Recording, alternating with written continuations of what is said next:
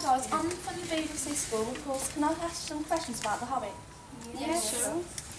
How do you feel about the tension that was building during this film?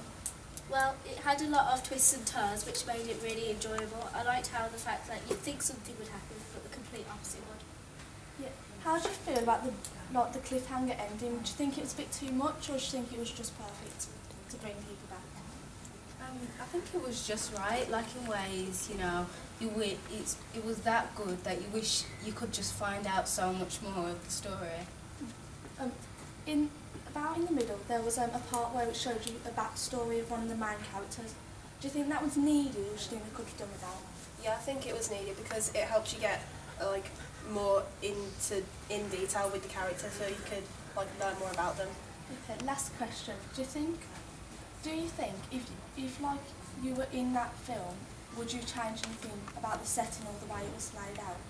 Not really. I think it focused on what actually happened in the book, and it was really interesting and good to watch.